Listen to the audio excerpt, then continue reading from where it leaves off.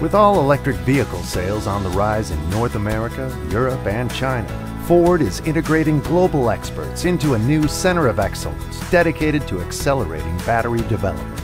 This is in addition to at least $22 billion Ford is investing in connected electrified vehicles by 2025. This team aims to grow the company's battery expertise as Ford aims to accelerate technology and manufacturing innovation to deliver batteries with lower cost and higher range for customers over time, including next-generation lithium-ion and advanced solid-state batteries.